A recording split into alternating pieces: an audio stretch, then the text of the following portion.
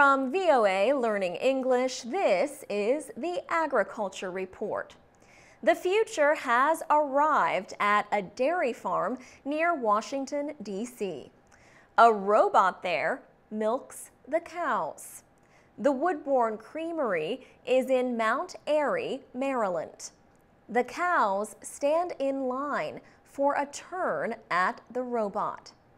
John Fendrick is the owner of the farm. He observes the progress of the animals by looking at a computer screen. That is all he has to do. The robot does all the work.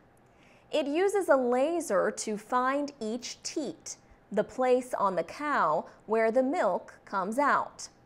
The robot then cleans the teat and connects it to a milking tube. The robot also tests the milk for possible impurities. If it finds a problem, it rejects the milk.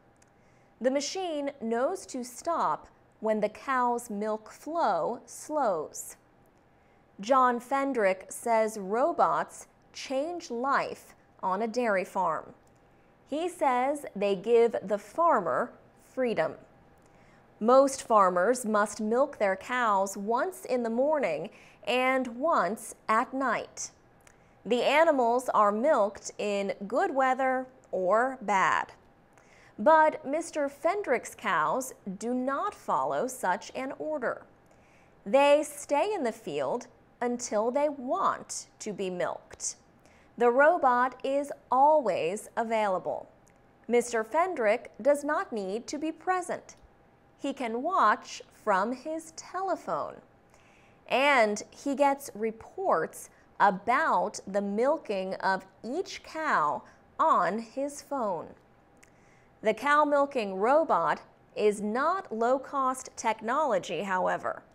Mr. Fendrick paid more than $150,000 for it, but he notes paying someone to milk the cows is also costly. He says he will make up the cost of the robot in 3 years. Mr. Fendrick says he gets about 475 liters of milk a day, and he does not have to touch a cow. And that is a good thing. Mr. Fendrick says he does not like milking. For VOA Learning English, I'm Alex Villarreal.